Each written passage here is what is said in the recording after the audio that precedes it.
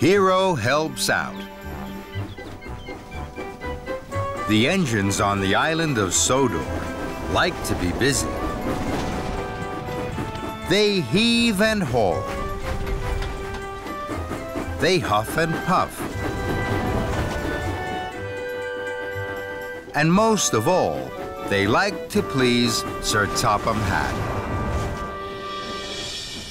One morning, Hiro chuffed into Knapford Station. There was hustle and bustle, noise and steam. It was another busy day at Knapford. Then Sir Topham Hatt hurried onto the platform without his hat. Hiro gasped. Sir, good morning, sir. I hope the day finds you well, sir. The day finds me with much too much to do, Hiro. That's how the day finds me. I can see, sir.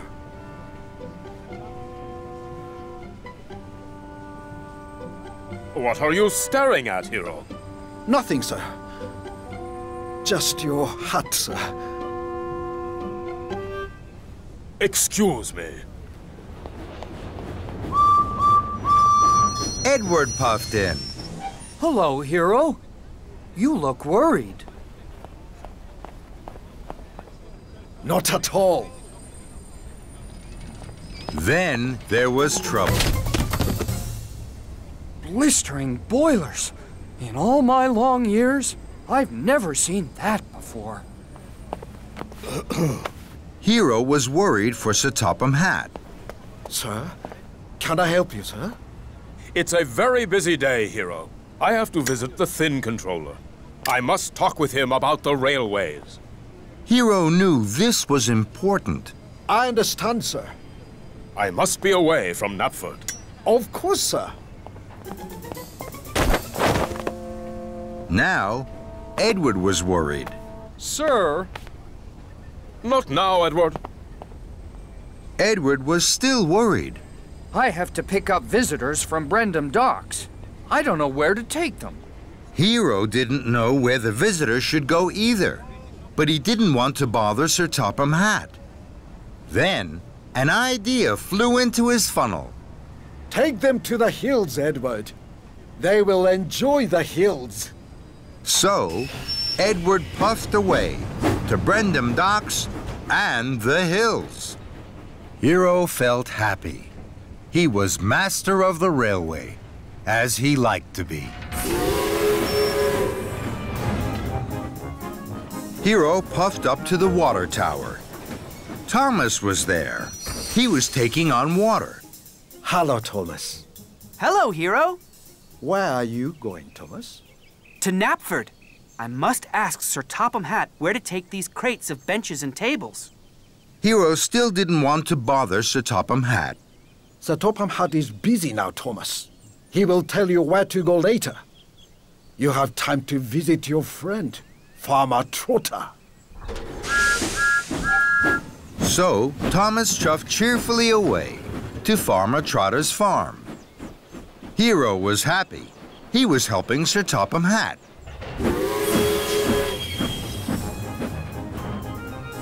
Hiro steamed up to a junction. Percy was there. He had a flatbed full of quacking ducks. Hello, Percy. How are you? Percy was worried. Hello, Hiro. These ducks are very noisy. They want to go swimming. I have to find Sir Topham Hatt. He will tell me where I must take them for a swim. Hiro still didn't want to bother Sir Topham Hatt. Sir Topham Hatt is very busy, Percy. Perhaps you could puff to the Finland. The ducks will be happy there. Thank you, Hiro. Hiro was happy. Helping Sir Topham Hatt was the best job he had ever had.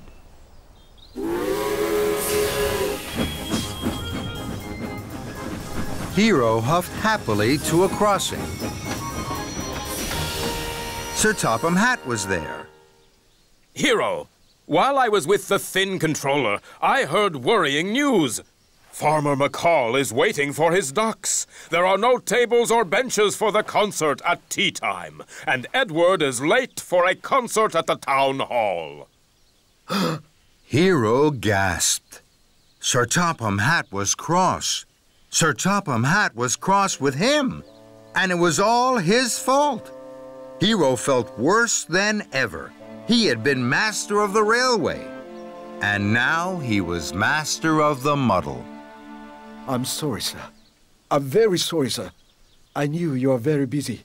I wanted to help, so I told the engines what to do. I didn't want to bother you, sir. Sir Topham Hatt gasped. You didn't want to bother me. I am controller of the railway. Nothing is more important to me than my engines being really useful. Hiro gulped. I know that now, sir. I'm not master of the railway. I'm master of the muddle. I can put this right. Please give me time. And Hiro wheezed quickly away. Hiro found Edward in the hills. Hello, Hiro. My visitors are very happy. Good, Edward. But now, you must take the visitors to Knapford Station. Sir Topham Hatt will give you your orders. I thought we weren't to bother Sir Topham Hatt, Hiro. I was wrong, Edward. Sir Topham Hatt didn't want that at all. And Hiro steamed swiftly away. Hiro whooshed up to Farmer Trotter's farm. Hello, Thomas. Hello, Hiro. I'm having a wonderful time with the piglets. Good, Thomas, my friend. But now, you must puff as fast as you can to Knapford. Sir Topham Hatt is waiting with orders for you. I thought we weren't to bother Sir Topham Hatt, Hiro. I was wrong, Thomas. Sir Topham Hatt didn't want that at all. Bye, Hiro. Hiro clickety-clacked onto the Fenland track. Percy was there. The ducks were swimming happily. Hello, Percy. Hello, Hiro. The ducks are very happy. I'm pleased to hear that, Percy. But now, you must take the ducks to Knapford. Sir Topham Hatt has orders for you. I thought we weren't to bother Sir Topham Hatt. I was wrong, Percy. Sir Topham Hatt didn't want that at all. But how can I get the ducks back into their crates? I will help you, Percy. Hiro blew his whistle. It sounded like a duck quacking. The ducks flapped and flew into their crates. Thank you, Hiro.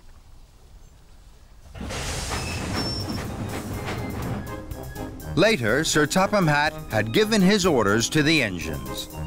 Now, you all know what you have to do. Chuff away and be really useful. Hiro puffed forward. And what shall I do, sir? You, Hiro, will do what you have always done.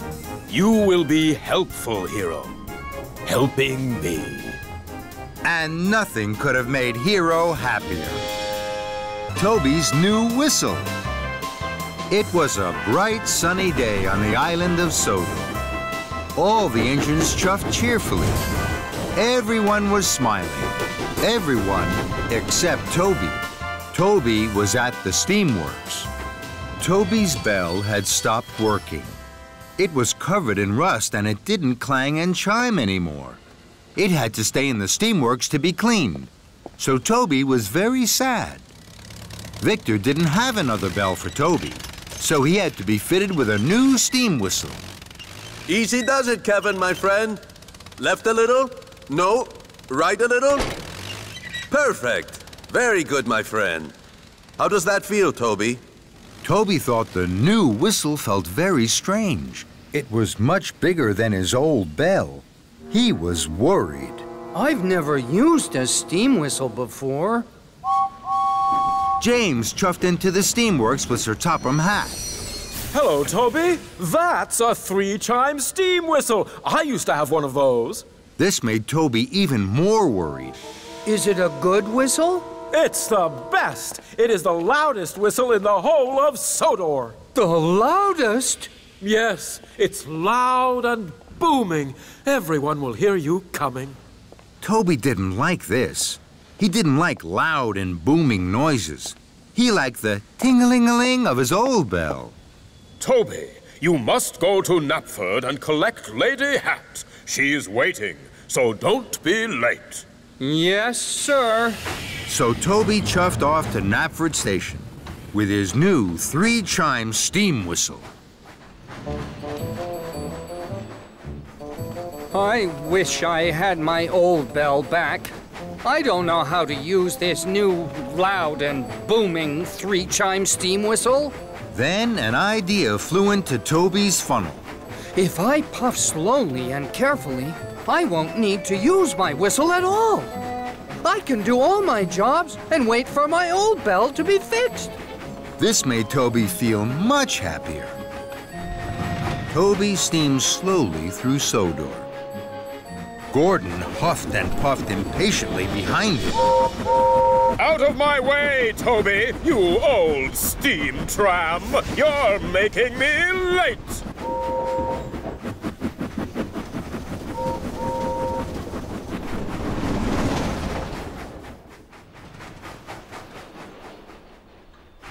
Later, some cows were on the tracks in front of Toby. He couldn't puff past them. Go away, cows, please. I need to chuff through. But the cows didn't take any notice of Toby. They didn't move. They were too busy mooing and chewing. Toby knew what he needed to do. He needed to blow his new steam whistle, but Toby was scared. I don't want to use this new 3-chime steam whistle. I wish I had my little bell back. Then another idea flew into Toby's funnel. I know what I can do. I'll get help. So, Toby reversed down the track to find help. Some farm workers were working in the field. Excuse me. Hello? Hello? The farm workers didn't hear Toby. Toby blew steam and rattled his rods. But the farm workers still didn't hear Toby. They were too far away. Bust my buffers, they can't hear me. Toby knew he should use his new steam whistle, but he was still too scared. I wish I had my little bell back. So Toby puffed on. Somewhere he had to find help. But Toby couldn't find anybody to help him. So he huffed back to the cows. I do hope the cows have gone back to their field now. But the cows hadn't gone back to their field. They were still mooing and chewing all over the tracks. Oh, no! Toby tried to biff them with his cow catcher, but they still wouldn't move. Oh, no, Henrietta! I think we're trapped. Then there was trouble. Toby heard a noise that made his wheels wobble. Another engine is coming. They'll crash into the cows. The engine steamed around the corner. It was Thomas. Thomas was racing like the wind. His firebox was fuming, and his boiler was burning brightly. I have to tell Thomas about the cows. I'll have to use this new whistle. Toby closed his eyes. His firebox flared. Steam blew into his new 3-chime steam whistle. It was the loudest whistle anyone had ever heard on Sodor. What was that? It was a 3-chime steam whistle. They're the best whistles ever. I wonder who blew that. Thomas heard the 3-chime steam whistle. Cinders and ashes. I must stop. He applied his brakes. Thomas screeched and skidded. Sparks flew and tracks trembled. Toby didn't dare look. Phew! Thank you, Toby. Your whistle told me there was trouble ahead. Toby felt very proud. I'm pleased I used my 3-chime steam whistle. It was even louder than my bell. Thomas was proud of his friend Toby. Together, with their whistles and wheesh, Toby and Thomas moved the cows from the track.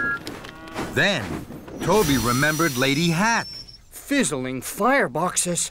I've forgotten all about Lady Hatt. She's waiting for me at Knapford. I must puff faster than Gordon to chuff there on time. Don't worry, Toby. I'll puff with you. We're sure to make it together. Thomas and Toby puffed and puffed toward Knapford Station. Suddenly, Sir Topham Hatt arrived. He was very cross.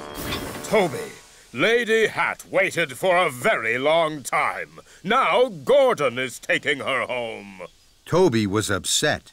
He knew he hadn't been a really useful engine. I'm sorry, sir. Then, Toby stopped. He saw something ahead. There's a fallen tree across the tracks. And Gordon is steaming straight towards it. Oh, no! Don't worry, sir. I know just what to do. Toby bubbled his boiler and pumped his pistons. He blew his 3-chime steam whistle as loudly and as boomingly as he could. Gordon heard Toby's whistle. He applied his brakes and screeched to a halt. Toby, did you blow that whistle so loudly? Yes, I did. It was my new 3-chime steam whistle. For a steam tram, you have a lot of puff. Thank you. Well done, Toby. Toby couldn't have felt more proud. Good job, Toby. Toby was back at the steamworks. His little bell was ready. It glistened and gleamed as if it were brand new. Toby was happy.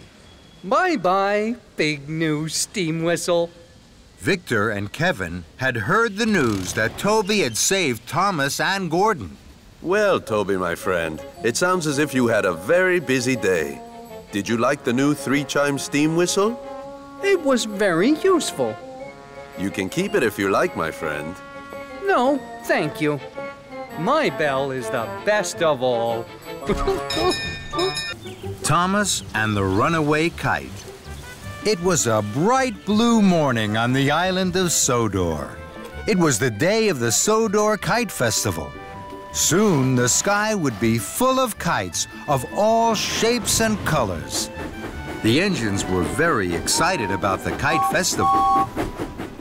Thomas was the most excited of all because Thomas liked kites best of all. Thomas puffed into Brendam Docks. He had a very special. He was to collect the winner's cup for the kite festival. Thomas gasped when he saw the cup. Oh my! That's the most beautiful cup I've ever seen! Thomas, you must deliver the winner's cup to Knapford Station. Lady Hatt will give it to the winner at tea time. Thomas beamed from buffer to buffer. Yes, sir. I will chuff straight there. Thomas puffed proudly. He wanted everyone to see that he was pulling the winner's cup. Thomas pulled up to a junction. High in the sky, above the treetops, he saw a kite. Fizzling fireboxes. What a wonderful kite. I hope I will see it again. Thomas huffed and chuffed to the top of Gordon's Hill. Then he gasped. There's that wonderful kite again. The kite belonged to Sir Topham Hatt's grandchildren. They wanted to win the cup at the kite festival. Charlie puffed up. Look at that kite swoop through the air! Look, there's Thomas! Suddenly, a gust of wind pulled at the kite. The kite flew up, up, up, and away. Sir Topham Hatt's grandchildren watched. They were very sad. Thomas wanted to help them. Don't be sad. I'll chase after your kite and bring it back to you. This made the children very happy.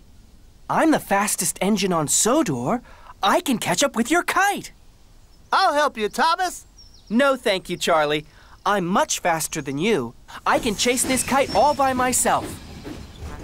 So, Thomas didn't go straight to Knapford with the winner's cup. He chuffed off, chasing Sir Topham Hatt's grandchildren's runaway kite. The wind blew the kite far down the tracks.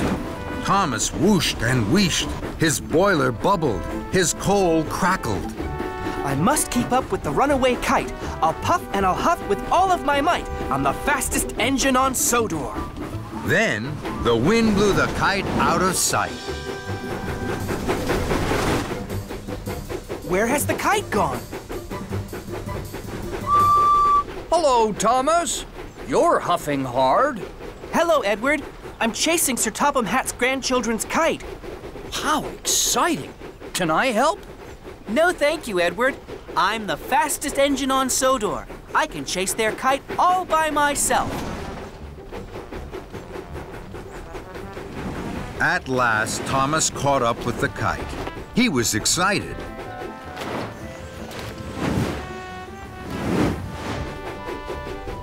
Then, the wind blew the kite another way.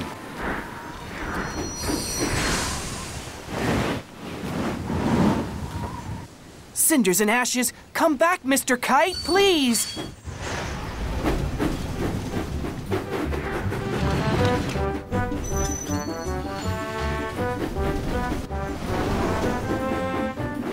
Thomas chased and raced.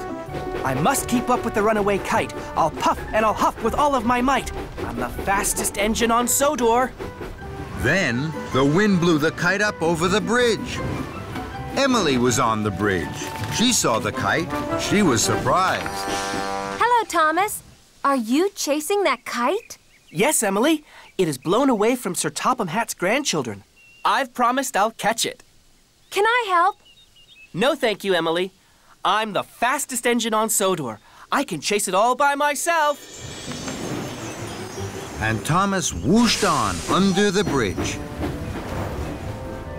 Thomas clattered and clacked.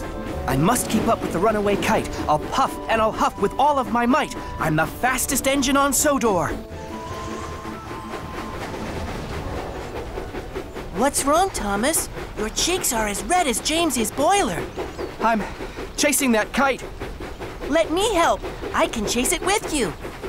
No, thank you. I can chase this kite all by myself. I'm the fastest engine on Sodor. So, Percy chuffed off, and Thomas puffed on.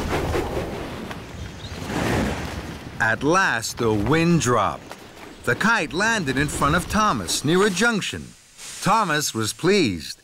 Bubbling boilers, I've caught up with you now, Mr. Kite. Thomas whooshed across the junction towards the kite. Then there was trouble. Thomas started juddering and jittering. The flame in Thomas's firebox flickered and fizzled out. Thomas had burned all his coal chasing the runaway kite. Oh my! Oh no! I've run out of coal! Then the wind blew again. The kite flew high in the sky and was gone. I can't puff anymore. I can't chase the kite. I'm not the fastest engine on Sodor. I've broken my promise to the children, and I haven't delivered the winner's cup to Knapford Station.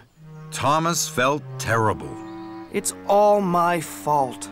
Suddenly, Thomas heard an engine chuffing around the corner. It was Charlie. What's wrong, Thomas? I ran out of coal trying to chase the kite. I thought you were the fastest engine on Sodor. I'm not.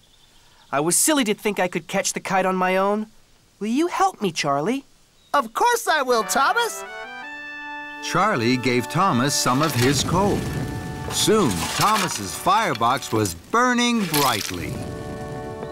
Thank you, Charlie. I'm late. I must deliver the winner's cup to Knapford Station. Can you look for the kite, please? With all my huff and chuff, Thomas.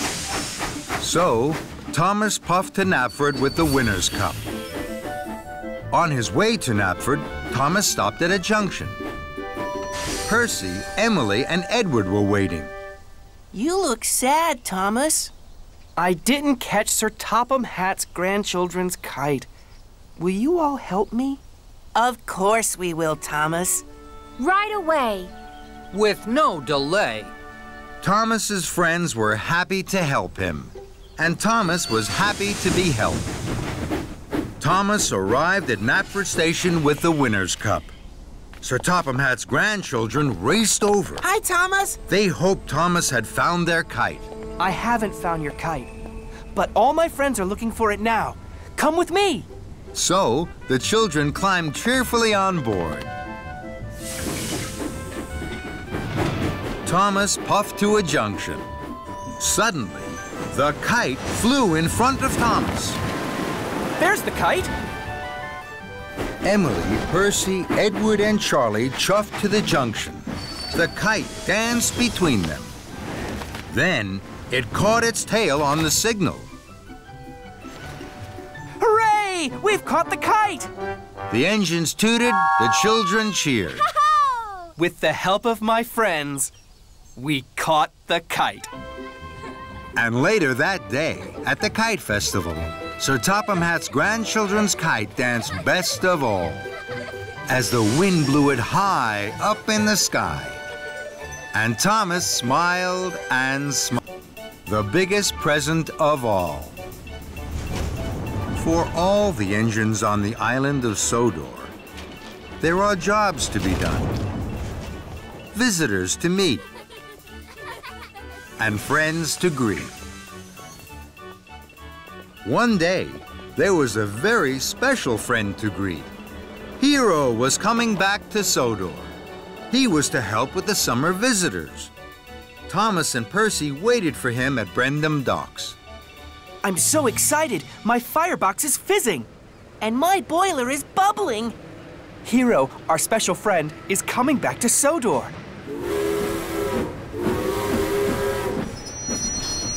Hello, my good friends. I have missed you. We missed you too, Hiro. The three engines tooted and hooted with happiness. Welcome back, Hiro. First, you must go to the steamworks. Victor will check your engine after your long journey. Of course, sir. Every day, I want to be a really useful engine. Then, you must go to Knapford Station. I will meet you there. Yes, sir. Of course, sir. Hiro puffed proudly away.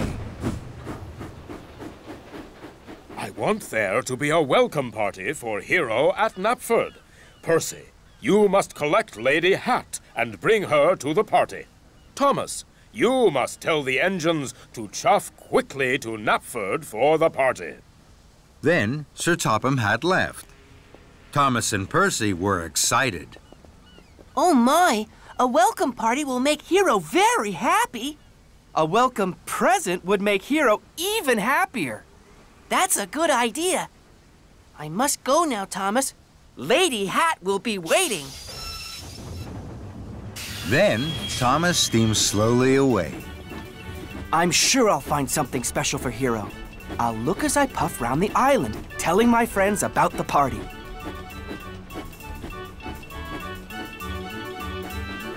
Thomas clickety-clacked along the track.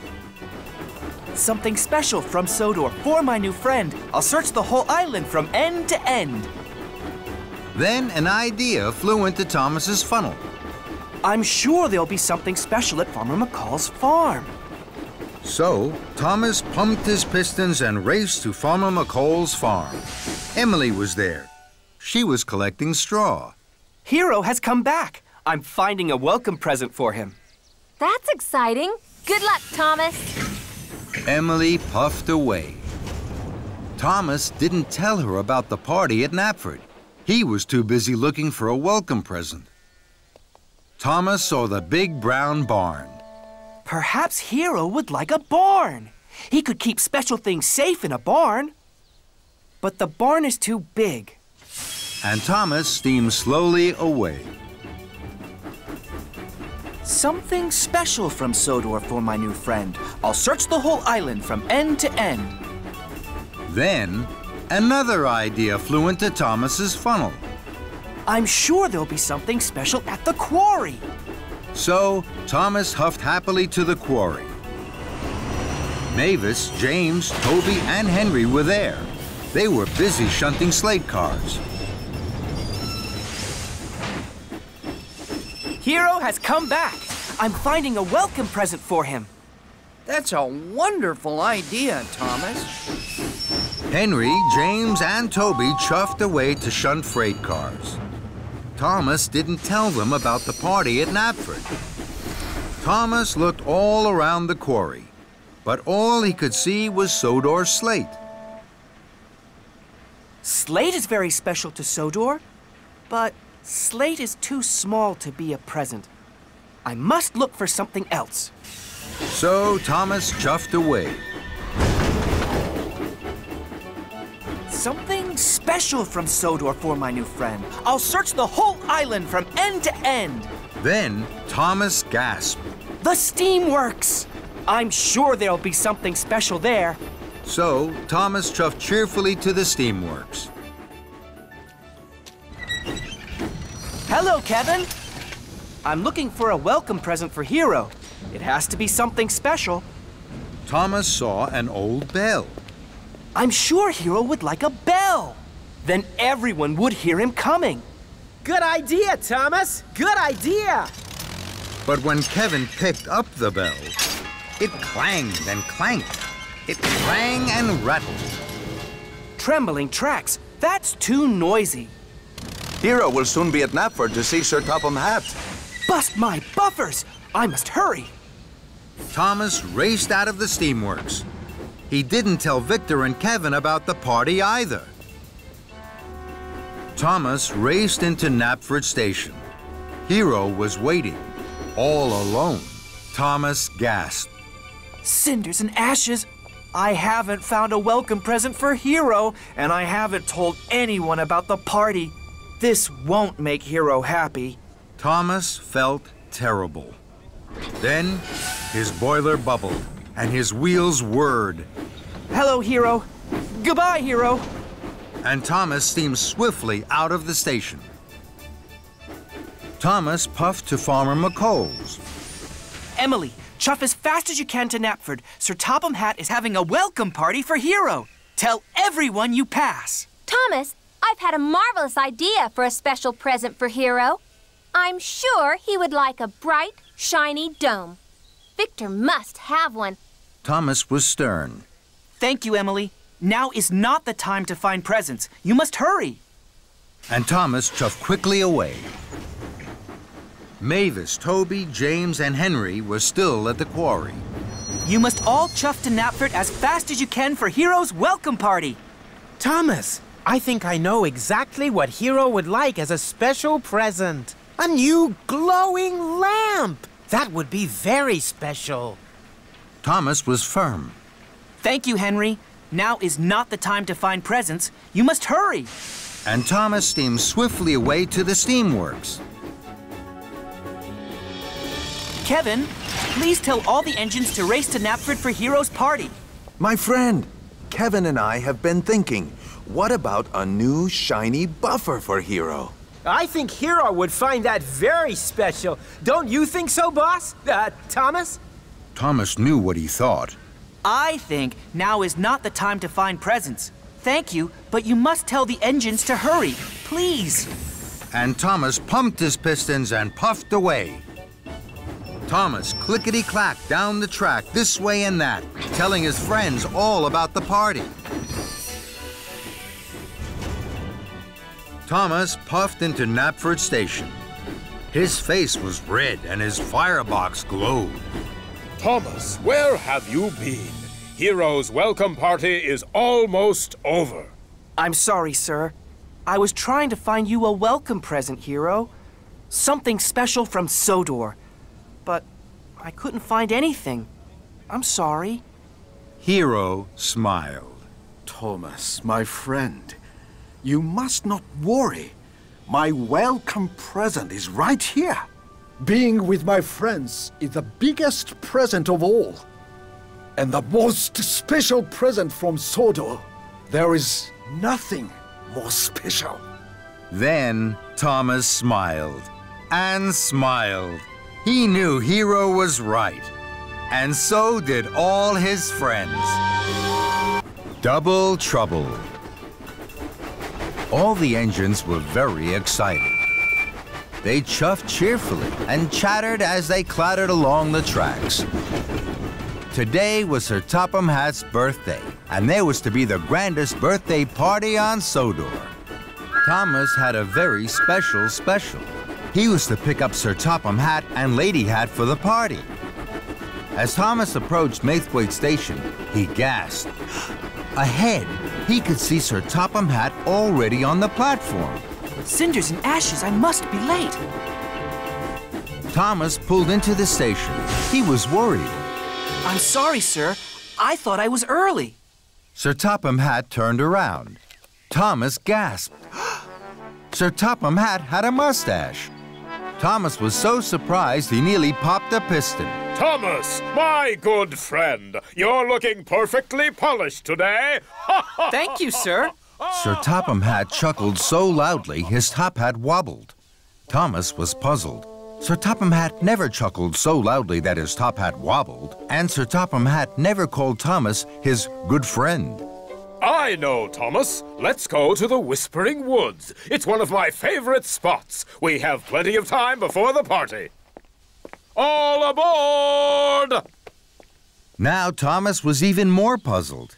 He wanted to ask about Sir Topham Hatt's new mustache and why he was acting so strangely. But Thomas didn't want to look silly, so he decided not to ask. Thomas pulled away from Maithwaite Station and chuffed towards the Whispering Woods. Thomas puffed up to the Whispering Woods. Edward was there. Edward had brought children to visit the woods. Then he was to take them to the party. Hello, Edward. Hello, Thomas. You look worried. Thomas was worried, but before he could explain, Sir Topham Hatt climbed down. Marvelous! What fun! Please, sir, we can't stay long. The children mustn't be late for the party. Oh, party smarty, Thomas. We have plenty of time. You worry too much. And Sir Topham Hatt strode off. Hello, children. Who'd like a game of hide-and-seek? Did Sir Topham Hatt say a game of hide-and-seek? Yes, he did.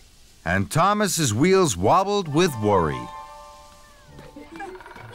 Sir Topham Hatt played hide-and-seek for a long time. He was very happy. So were the children.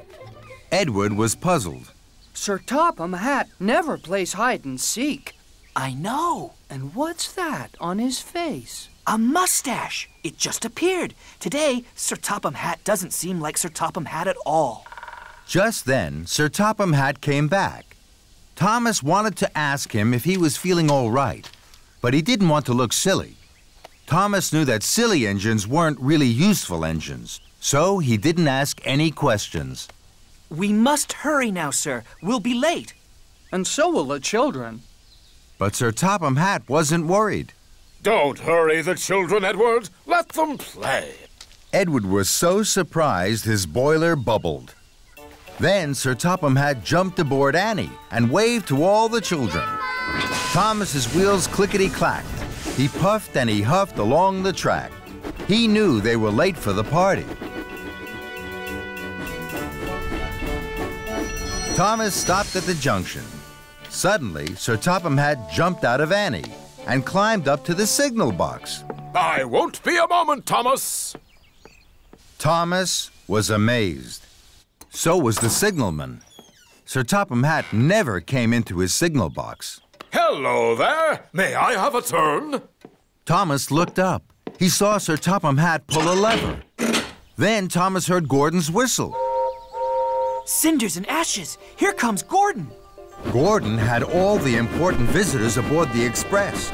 He was taking them to the party. With a clang and a clatter, the points changed.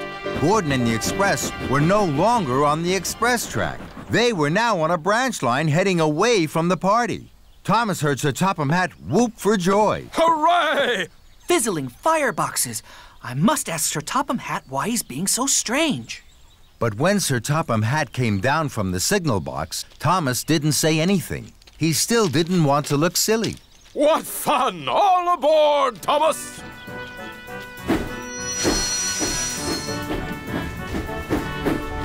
Thomas raced towards Maithwaite. Lady Hatt would be waiting. They were very late. Thomas was worried. First, Sir Topham Hatt had a mustache. Next, he wanted to play hide-and-seek with the children. Then he sent Gordon off the express line and away from the party. Sir Topham Hatt is acting very strangely indeed. Thomas puffed into Maithwaite. The station master was cross. Thomas, you're late. Sir Topham and Lady Hatt had to go to the party and Bertie the bus. But Bertie hasn't arrived at the party.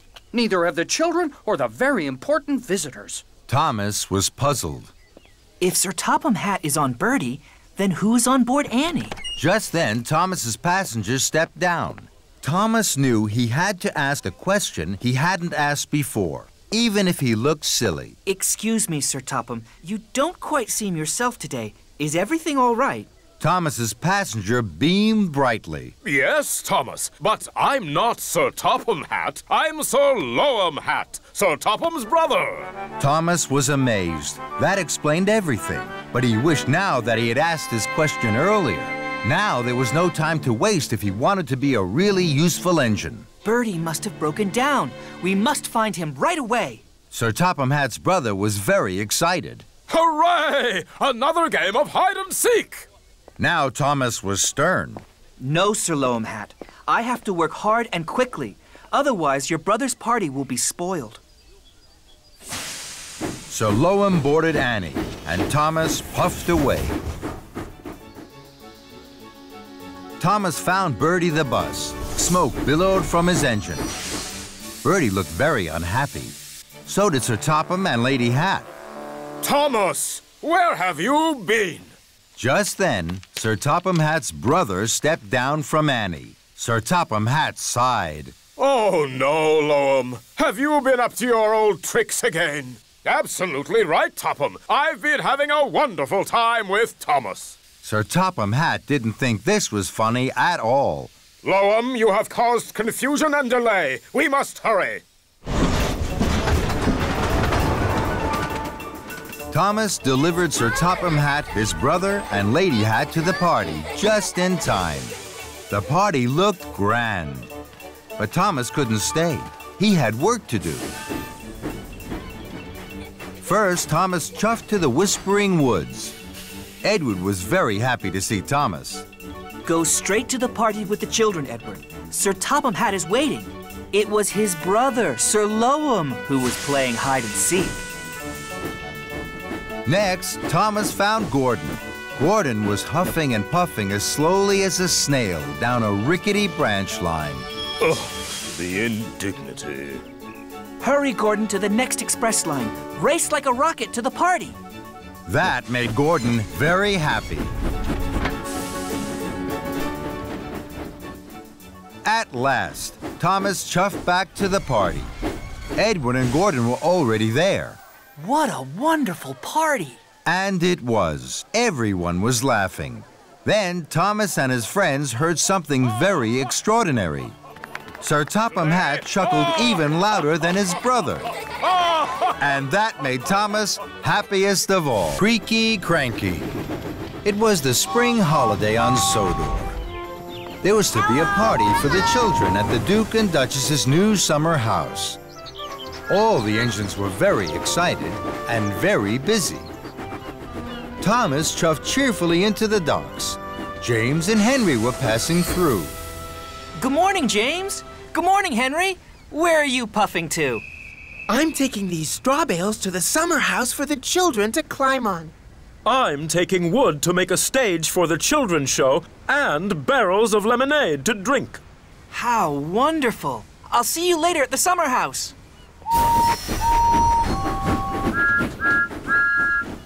Good morning, Cranky.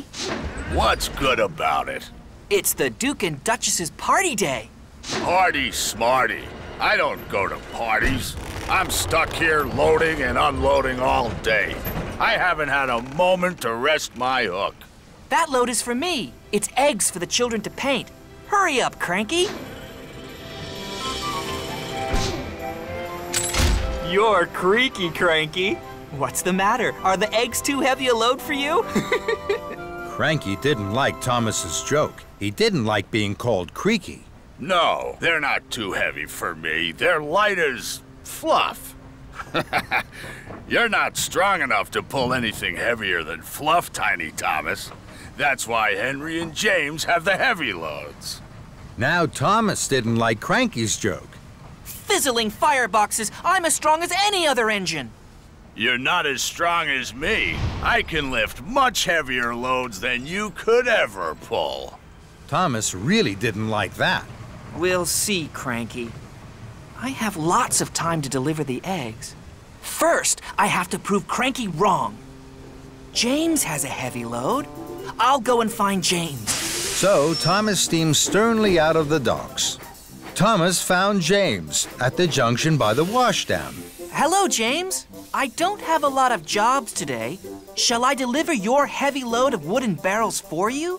You can stay here at the washdown. Then you'll be perfectly polished for the party. James thought this was a very good idea. Thank you, Thomas.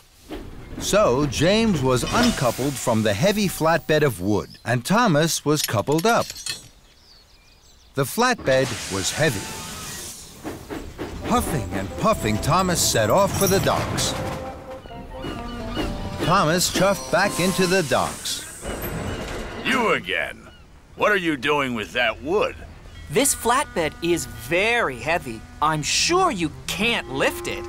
Cranky looked at the flatbed of wood and barrels. I'm sure I can.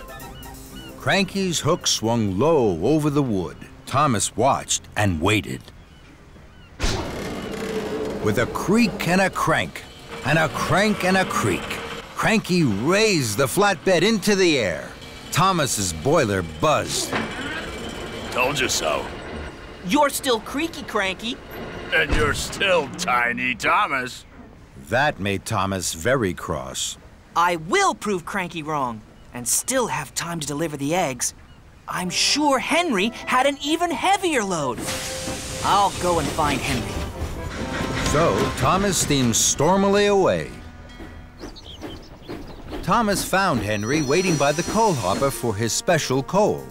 Hello, Henry. I don't have a lot of jobs today. Shall I deliver your heavy load of straw bales for you? Then you can wait here for your special coal. Henry thought this was a very good idea. Thank you, Thomas. So, Henry was uncoupled from the heavy flatbed of straw bales, and Thomas was coupled up. The flatbed was very heavy. Huffing and puffing, Thomas set off once more for the docks. Soon, Thomas puffed back into the docks. You again. Now, what are you doing with those straw bales? This flatbed is very, very heavy. I'm sure you can't lift this. Cranky looked at the flatbed of straw bales. I'm sure I can. Cranky's hook swung low over the straw. Thomas watched and waited. With a creak and a crank, and a crank and a creak, Cranky raised the flatbed of straw into the air. Thomas's funnel fizzed. Told you so. You're still creaky, Cranky. And you're still Tiny Thomas. That made Thomas even crosser. More than ever, Thomas wanted to prove Creaky Cranky wrong. He had to find the heaviest thing he could. Then, an idea flew into his funnel. Lift me, Cranky. Cranky looked at Thomas. He couldn't let Thomas win. Cranky's hook swung low over Thomas. Thomas hardly dared puff. With a creak and a crank, and a crank and a creak, and very, very slowly, Cranky raised Thomas high into the air. Bubbling boilers! Creaky Cranky is lifting me! Then there was trouble. Cranky creaked louder than ever. His crane arm stuttered and juddered. It creaked and it croaked. Then it cracked. Oh, no. Cranky's crane arm had broken, and it was all Thomas's fault. Thomas was stuck high in the sky and blowing in the breeze. Then Sir Topham had arrived. Thomas, what are you doing up there? I'm sorry, sir. I was... You are causing confusion and delay. The Duke and Duchess have no wood, straw bales, or eggs. Now I see you have them all here. Cranky is broken, and you, Thomas, think it's a good time to try being a bird. The Duke and Duchess are waiting. Thomas felt very silly. Then Sir Topham Hatt looked at Cranky. And you're as silly as Thomas. Cranky crumpled. The shame to be as silly as a steamy. Soon, a workman had climbed up Cranky. Slowly and carefully, Thomas was lowered and landed with a jolt and a judder, just as Spencer arrived. Dear, oh dear, Thomas, what a mess. Little engines can get into very big trouble. Thomas felt even sillier in front of Spencer, but he knew now that being strong was only good if you were also really useful. And he had to be really useful. Spencer, I need your help. You're very strong and can pull much heavier loads than me. Will you take the wood, the straw bales, and the eggs to the summer house for me, please? It's my fault that Cranky is broken. I must put everything right as quickly as I can. Very well. Thank you. I'm sorry, Cranky. I know you're strong, stronger than me. I'll be back soon with the right parts to fix you. Then Thomas pumped his pistons and puffed out of the docks. Thomas wheeshed like the wind all the way to the steamworks. Hello, Victor. Cranky creaked, and now he's cracked. He needs new parts. You've come to the right place, my friend. Parts aplenty here. We'll have Cranky up and lifting in no time. Soon, Thomas's flatbed was loaded with new parts for Cranky. Thank you, Victor. Of course, my friend. Give Cranky my best! And Thomas puffed happily away. Thomas puffed into the docks with his heavy flatbed. Cranky was still looking crumpled. Here you are, Cranky. We'll have you fixed in no time. Thank you, Thomas. That's a heavy flatbed. You know, you're not tiny. And you're not creaky. Cranky laughed, and that made Thomas laugh too. Buzzy bees. It was a fine summer morning on the island of Sodor. The sun was shining, the birds sang. The flowers bloomed, and Thomas clickety-clacked along the track to Brendam Docks. Thomas's good friend Hiro was unloading at Brendam Docks. Good morning, Hiro. Sir Topham Hatt tells me I have a special today for Farmer Trotter. Good morning, my friend. Yes, you do. Look. Thomas gasped. Flatten my funnel. They look like small white wooden houses. Who lives in them? Bees, my good friend. Lots and lots of bees. Their houses are called hives. Inside the hives, the bees are very busy making honey. This made Thomas excited. Sir Topham Hatt always has honey on his crumpets. I'll puff as fast as I can to deliver the beehives to Farmer Trotter. Suddenly, Hiro was stern. Thomas, chuff slowly and smoothly. Take the truck through the woods. Then the bees will rest. You have to look after bees very carefully. Don't worry, Hiro. I will. They'll be happy with me. Hiro smiled. Very well. I have to deliver these crates. Then I must pick up some flowers from Farmer McCall. I will visit the bees when I've finished. Hiro steamed slowly away. Thomas was coupled up to the beehives. Off we go, bees. Thomas puffed proudly to a junction. Ahead, he saw the track through the woods. The other track ran past a field, full of flowers and bright sunshine. The field with flowers is much prettier than the woods. I'm sure the bees would like that better. So, Thomas didn't take the track through the wood as Hiro had told him to. Thomas huffed happily along. Buzzy bees are busy bees, and busy bees make honey. Buzzy bees are happy bees when it's warm and sunny. Suddenly, there was a buzzing and a bizzing. Thomas applied his brakes. Bust my buffers, what's that? Thomas looked over to the field. His bees were everywhere. They buzzed busily, flying from flower to flower. Thomas was surprised. Oh, no. Come back, bees! Come back to your hives! The bees weren't listening to Thomas. They were too busy buzzing in the field. Thomas tried again. Please come back, bees. We'll be late for Farmer Trotter. But still, the bees weren't listening to Thomas. Fizzling fireboxes. I can't take the beehives to Farmer Trotter empty. Then, an idea flew into Thomas's funnel. The bees like flowers. I will chuff my hardest to Farmer McCall's and pick up the flatbed of flowers. Then, the bees will buzz around my flowers and back to their hives. So, Thomas was uncoupled from his flatbed. Then he steamed swiftly away.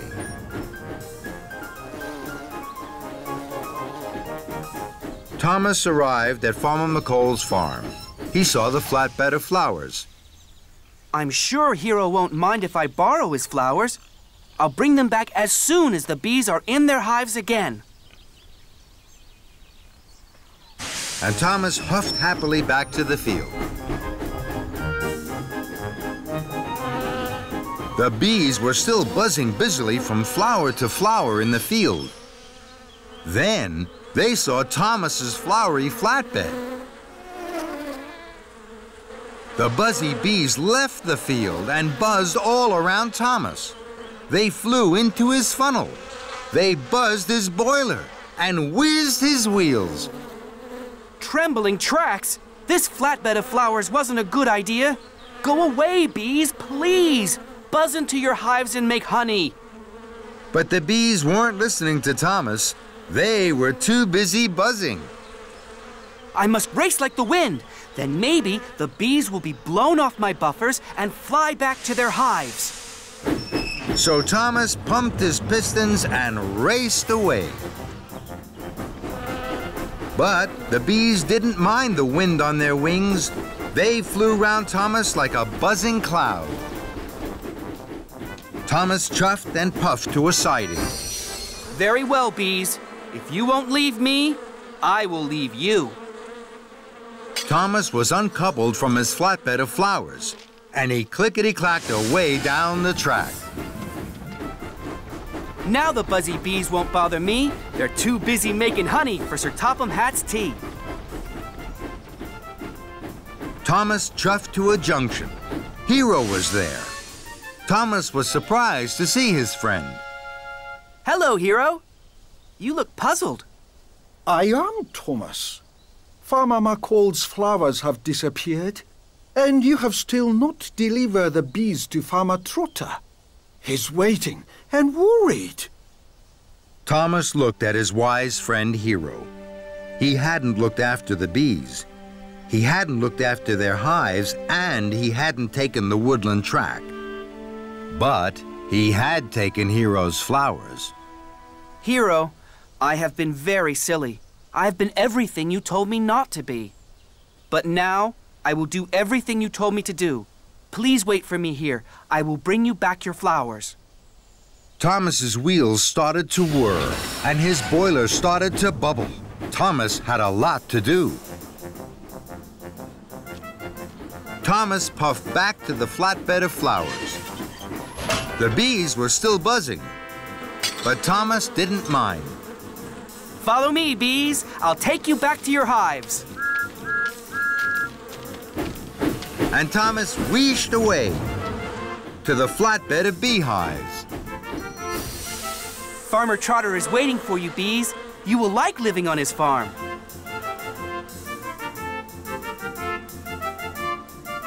Then, Thomas chuffed carefully away and took the track through the woods. The woods were deep and dark. The bees felt cold. It's time to go home, all you busy bees. It's time to make honey in the shade of the trees. And the busy bees buzzed into their hives. Farmer Trotter was waiting for Thomas. He was very pleased to see his new beehives. Thank you, Thomas. But why have you brought me all those flowers? They're not for you, Farmer Trotter. Hiro is waiting for these. I must hurry. Thomas pumped his pistons and puffed down the track. Hiro was waiting for Thomas.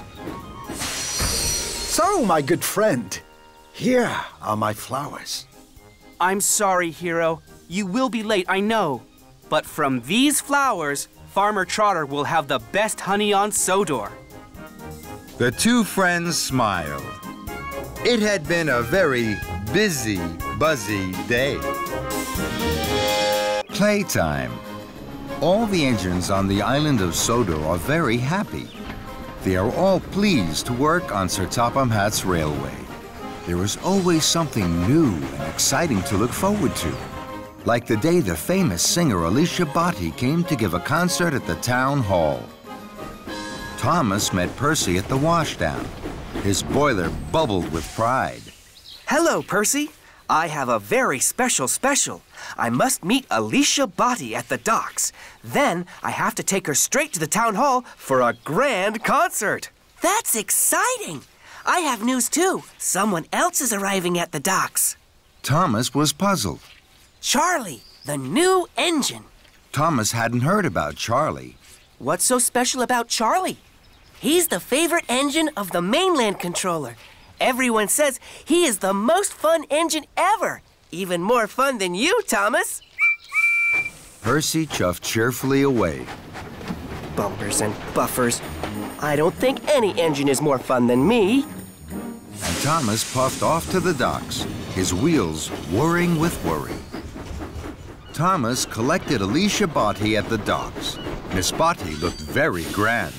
I'm pleased to be traveling with you, Thomas. Thomas's pistons popped with pride.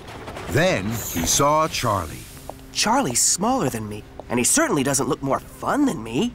Hello, are you Thomas? Yes, I am. I'm Charlie. I've heard a lot about you. You have? The engines on the mainland say you're even more fun than me. Thomas was surprised.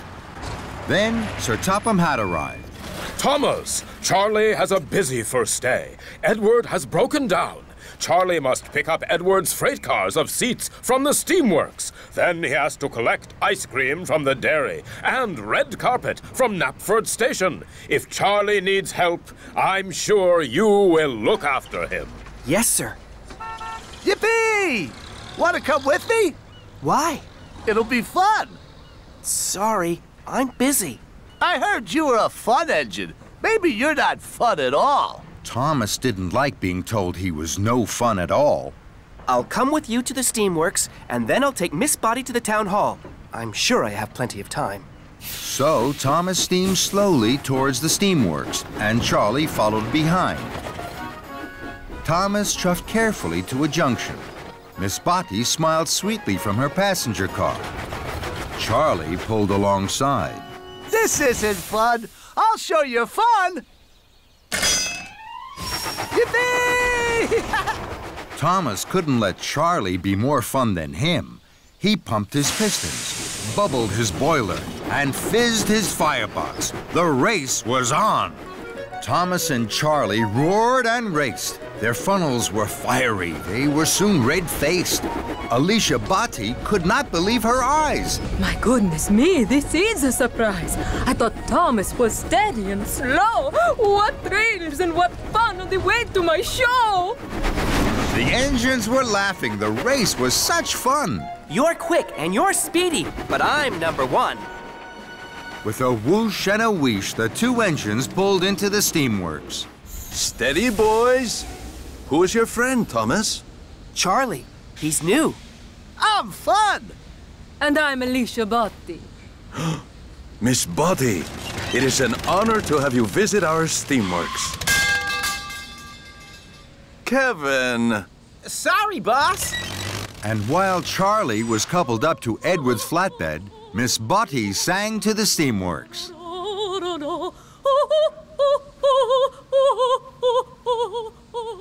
Then it was time to go. You are fun, Thomas. Let's go to the dairy. Thomas knew he should take Miss Botti straight to the town hall, but he didn't want Charlie to think he wasn't fun. I'm sure I still have time to get Miss Botti to the town hall. So Thomas and Charlie left for the dairy. Soon, the two engines came to a junction. Let's puff down there. We can't. That's a bumpy track. But it'll be fun. Thomas wanted to be fun, so he followed Charlie down the bumpy track. Thomas and Charlie bounced and bumped. Alicia Botti juddered and jumped. And the couplings jiggered and jiggled, looser and looser. At last, Thomas and Charlie pulled up to the dairy. That was fun!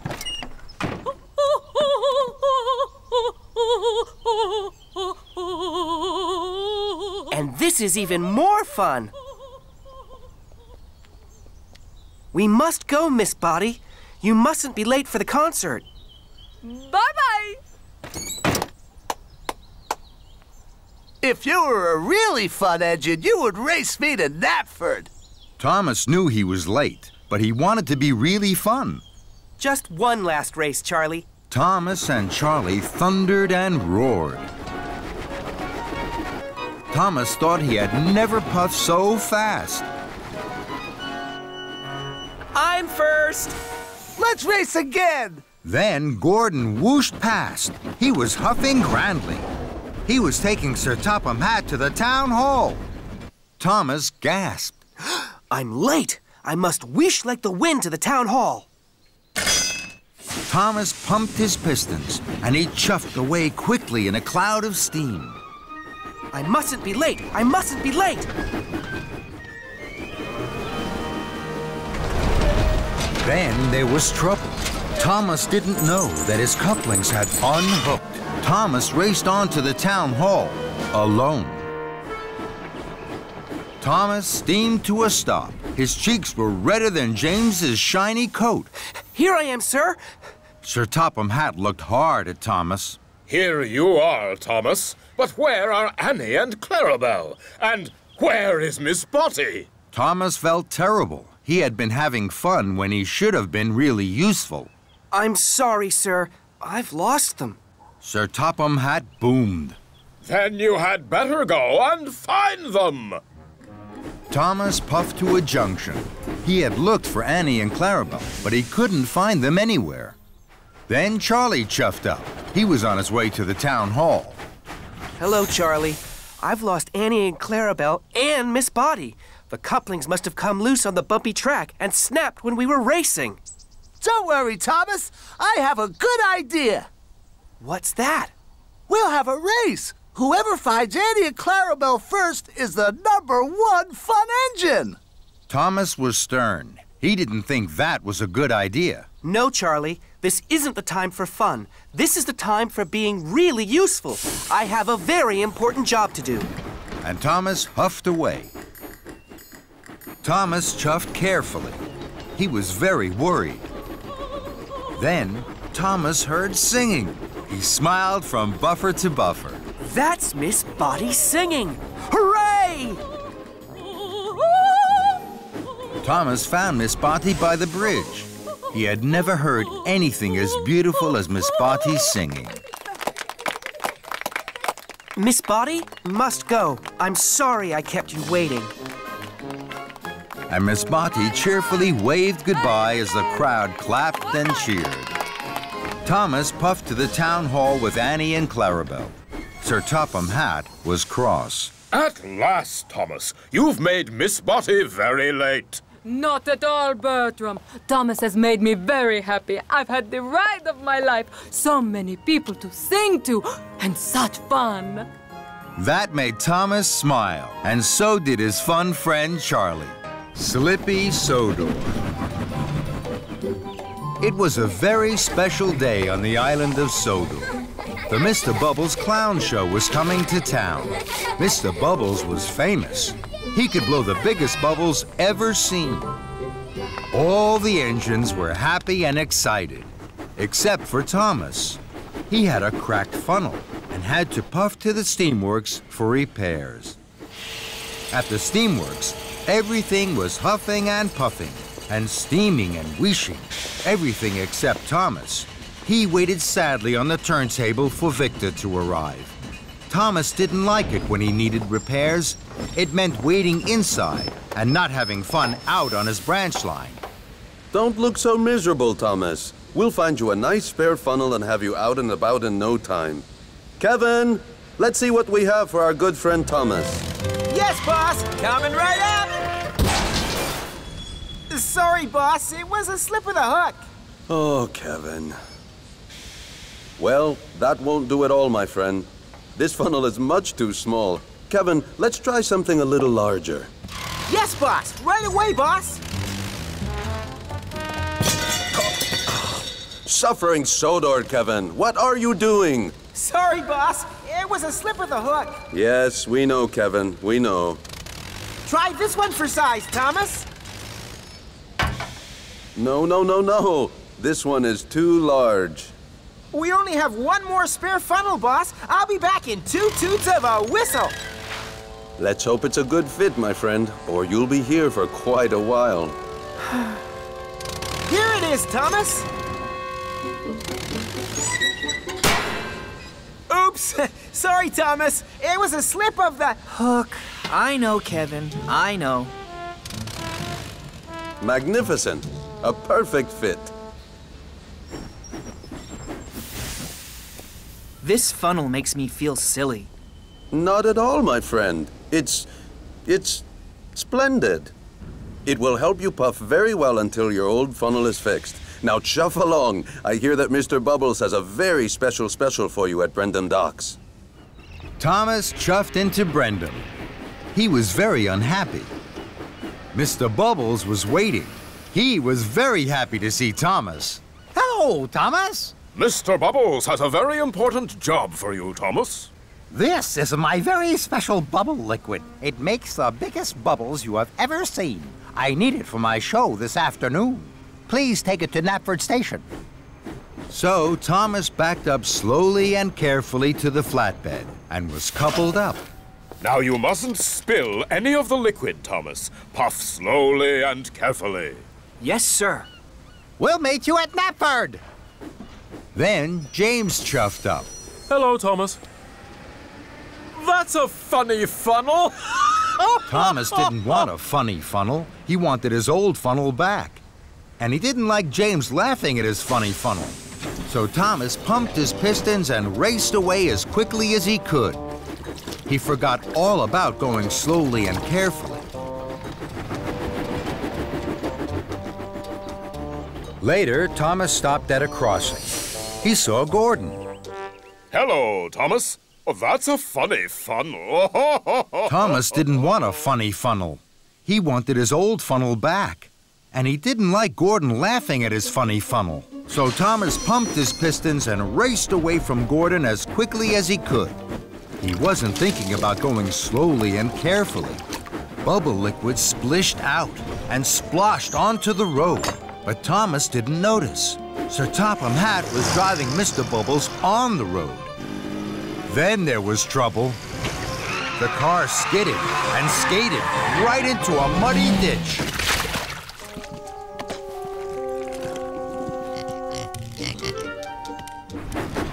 Thomas raced on. He stopped at a signal and saw Henry in a siding. Hello, Thomas. Oh, that's a funny funnel. Thomas didn't want a funny funnel. He wanted his old funnel back. And he didn't like Henry laughing at his funny funnel. So Thomas pumped his pistons and raced away from Henry as quickly as he could. He still wasn't thinking about going slowly and carefully. Sir Topham Hatt and Mr. Bubbles drove toward a bridge. Slow down, Thomas! You're spilling my bubble liquid! But Thomas didn't hear them. More bubble liquid splished out and splashed onto the road. Sir Topham Hatt's car skidded and skated right into a haystack. But Thomas didn't notice. He went even faster. And so did Sir Topham Hatt and Mr. Bubbles.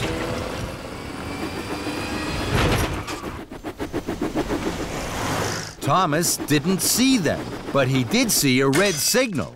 Thomas put on his brakes. More bubble liquid splished out and splashed onto the road. Sir Topham Hatt's car skidded and skated right into a pond.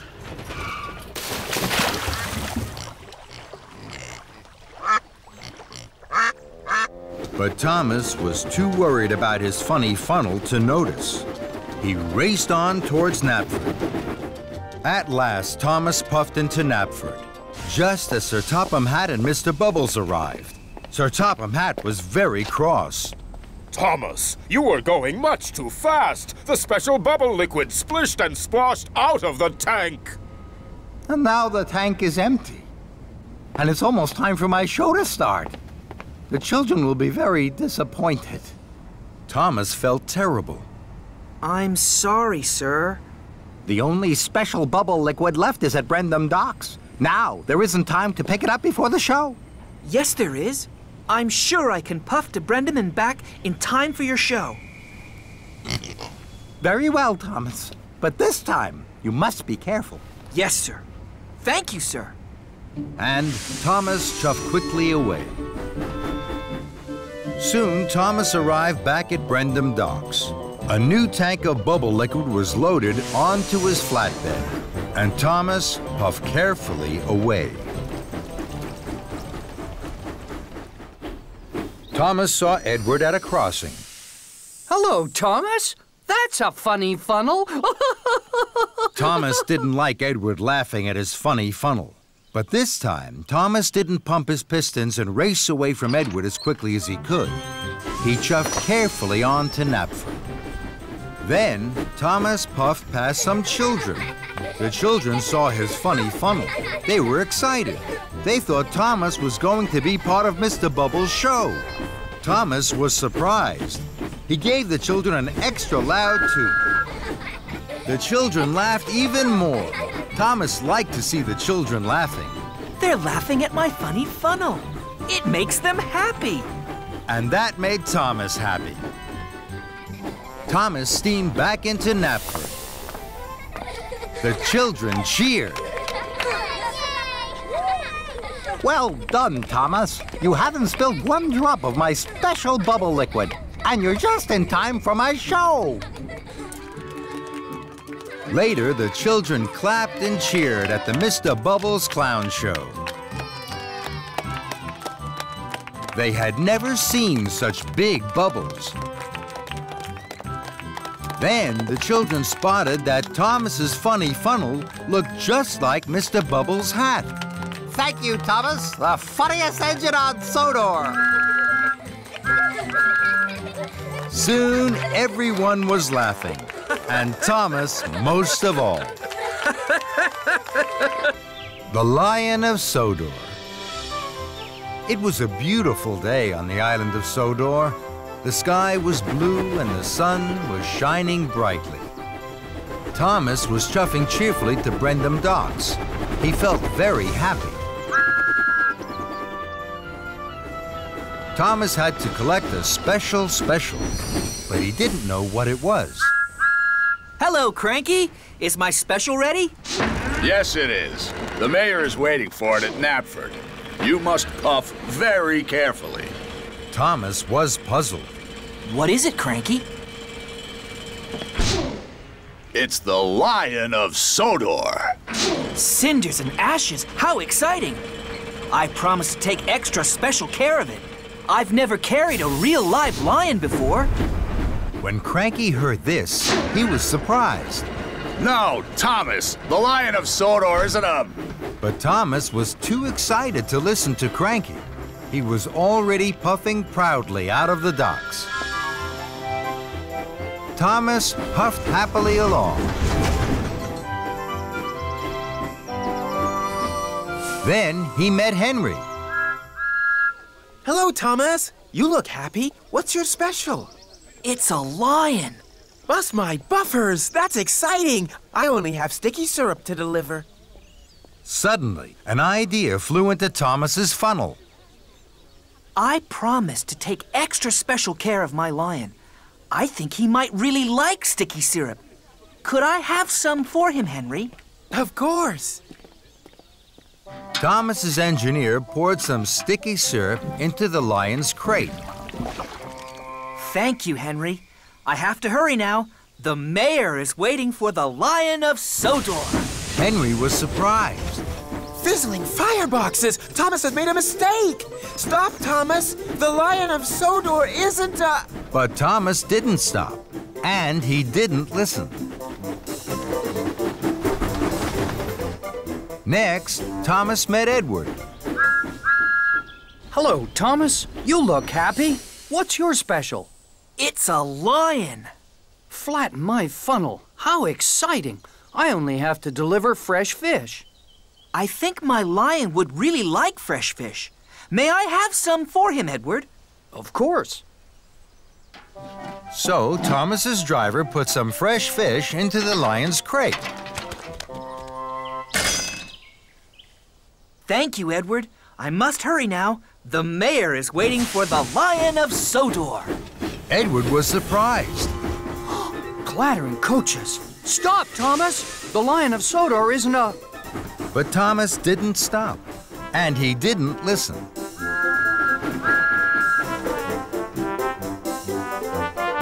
Then Thomas saw Toby. Hello, Thomas. You look happy. What's your special? It's a lion.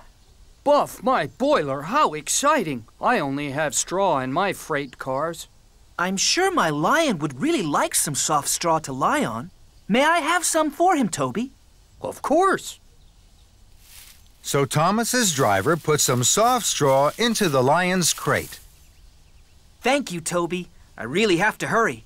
The mayor will be waiting for the Lion of Sodor. Toby was surprised.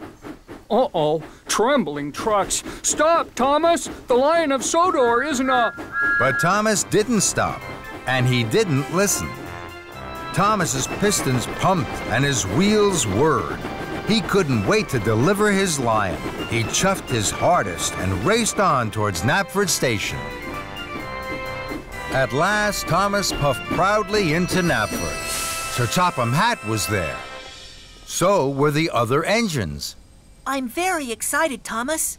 This is a big day. The Lion of Sodor is here. Thomas was uncoupled from the flatbed, and he pulled away to join the other engines. The workmen carefully opened the lion's crate.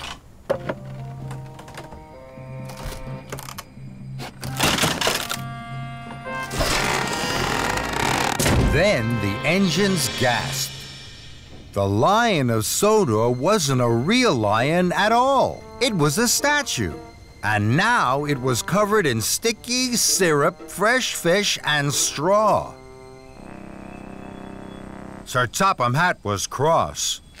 Thomas, this is a terrible mess. Gordon and James laughed, and Thomas felt very silly. I'm sorry. I thought I had a real lion in my crate. I wanted to take extra special care of it. I didn't know the Lion of Sodor was a statue. So Sir Topham Hatt told Thomas all about the Lion of Sodor, and the other engines listened carefully. So you see, Thomas, it was the most famous statue on Sodor. Then it broke. This is the shiny new statue we have been waiting for. The mayor is coming at tea time, and now look at it. I'll make sure it's clean, sir. I promise the Lion of Sodor will be shiny and new again in no time. Very well, Thomas. Thomas still felt very silly. Cheer up, Thomas. I didn't know the Lion of Sodor was a statue either. It all happened a long, long time ago. Not many engines remember that time. We tried to tell you, but you didn't stop. I'm sorry, Henry. I should have listened. Now I must hurry. I must get the Lion of Sodor cleaned right away. Why don't you take it to the washdown? This time, Thomas listened. What a good idea! Thank you, Henry.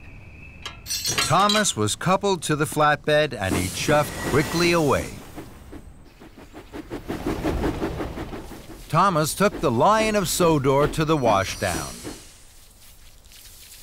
Soon, the sticky mess was washed off. That looks much better, Thomas. But now the statue isn't shiny. Take it to the steamworks, Thomas. They'll polish it until it sparkles and shines. This time, Thomas listened. Thank you, Edward. That's a very good idea. Victor will know just what to do. And Thomas puffed quickly away.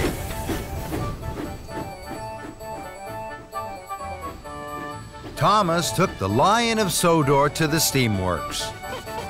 Workmen polished the statue until it shined and sparkled, just as Edward had said.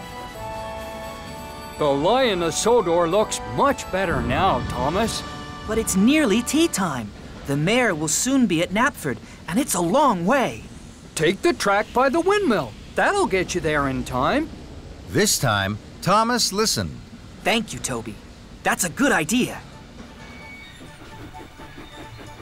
Thomas took the shortcut past the windmill. He huffed and puffed as fast as his pistons could pump towards Knapford. Children cheered and passengers waved as Thomas chuffed by.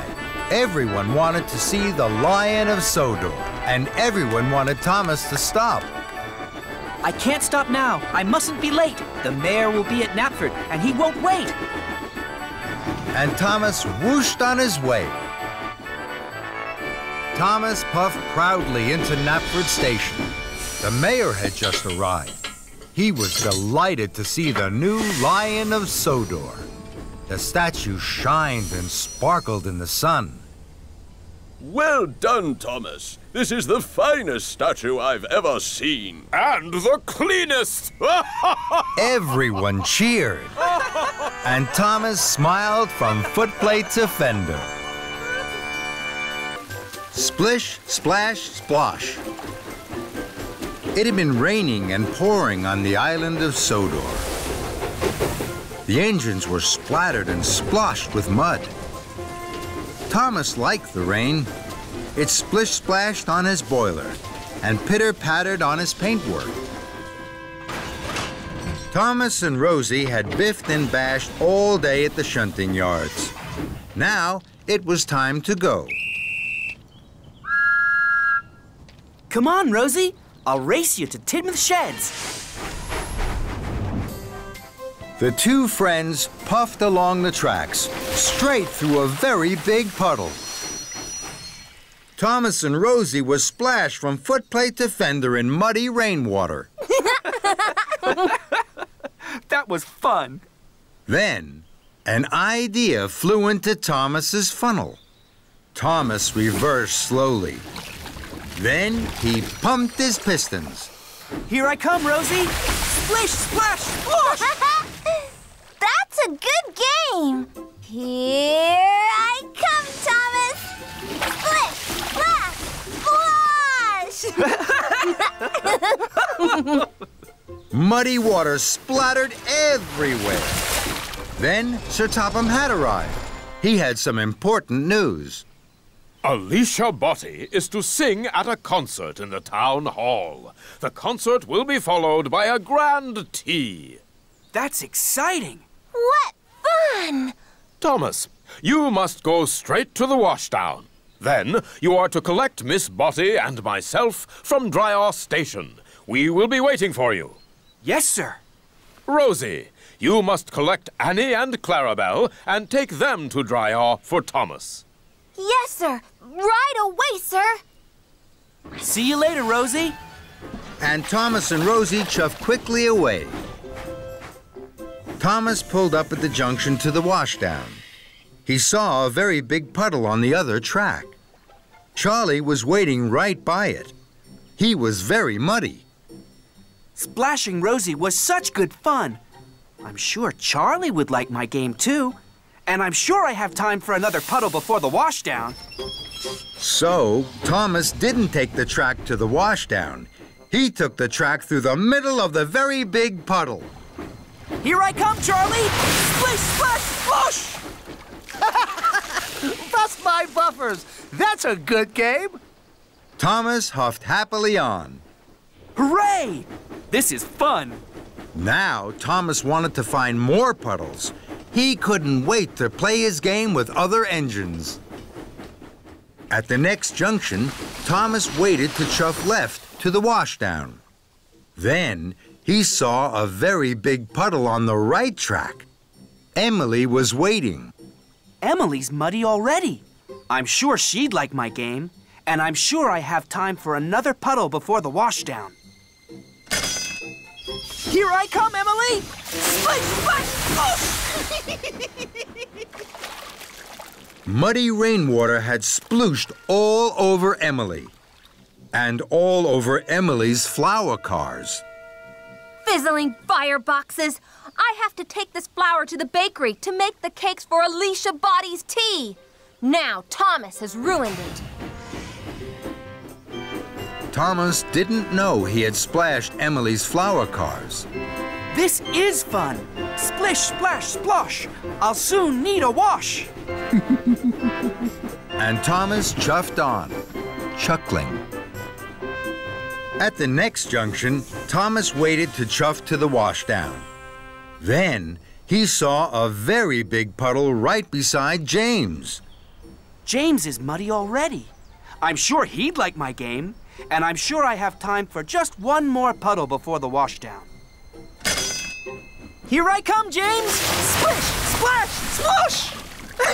And Thomas steamed away laughing. Muddy rainwater had splooshed all over James, and all over the ripe strawberries on his flatbed. Blistering boilers! These strawberries were for Alicia Bottie's cakes! Now they're ruined. Thomas didn't know he had splashed James's strawberries. This is fun! Splish, splash, splosh! I'll soon need a wash! And Thomas puffed on happily. Thomas chuffed up to the next junction. Now it was getting late. I know there'll be a very big puddle along the track by the river. I'm sure I have time for one last puddle before the washdown. So Thomas took the left track that went along the river. Ahead of him was a very big puddle. My! This is the biggest puddle ever! Here I come! Splish, splash, splash! Then there was trouble. Muddy water flew high into the air and splooshed down all over Alicia Bottie and Sir Topham Hatt. Thomas! Thomas screeched to a stop and reversed slowly. He saw that he had splish, splash, splashed Alicia Bottie and Sir Topham Hatt. Cinders and ashes! Look what you've done to Miss Bottie. She's soaked. Also, Thomas, I hear from the dairy manager that you ruined the flour and strawberries for Miss Bottie's grand tea. This is a disaster. Thomas felt terrible. He tried to puff forward, but he couldn't. Oh, no. The big puddle had put out his firebox. This game isn't fun anymore. It's all gone wrong. Then, Thomas heard Rosie's whistle. Rosie, please help me. I've splish-splash-splashed into trouble. Oh, dear, Thomas. Of course I will. Don't worry.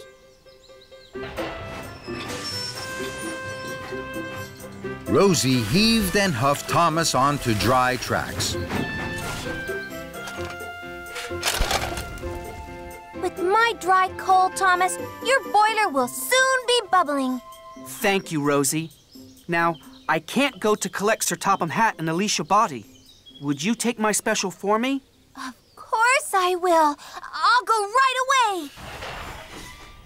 Later, Thomas was once more steaming happily. He pulled up at a junction. There was a very big puddle on the right track. Look at that big puddle. It's perfect for splish, splash, sploshing. No, I'm not going to splish, splash, splosh anymore. I must make sure that Alicia Body's grand tea is on time. And Thomas puffed along the left track to the bakery and away from the big puddle. Thomas arrived just as James and Emily had delivered fresh strawberries and flour to the bakery. Your silly game means we'll be late for the concert. No, you won't. I'll wait here for the cakes. Then I'll deliver them. You can go to the washdown, then you'll both be clean for the concert. Thank you, Thomas. Now I'll be shiny and best, and gleam more than the rest. Thomas puffed in with the fresh strawberry cakes for the grand tea. You're just in time, Thomas. Thank you, sir. I'm sorry I caused confusion and delay. Rosie puffed up to Thomas. I found another puddle. It's perfect for our game. We can play again. No thank you, Rosie. I think I've done enough splish, splash, sploshing for one day.